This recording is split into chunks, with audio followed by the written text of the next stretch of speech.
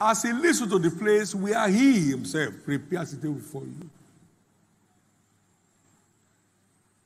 In the presence of your enemies, because you have entered your realm of settlement by following his leading. You just enter your realm of settlement, it renders your enemies helplessly helpless. Praise God.